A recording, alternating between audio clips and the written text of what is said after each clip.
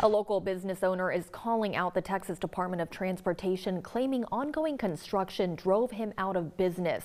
Alfredo Lopez, owner of A&V Lopez Super Carniceria, announced in a Facebook post that the Lopez supermarket will be closing due to ongoing construction on International Boulevard in Brownsville. Lopez states in the post that the construction closed two main entrances for almost 2 months. We reached out to TxDOT over Lopez's post, see their response, plus when they plan to wrap up their work on International Boulevard on our website, valleycentral.com.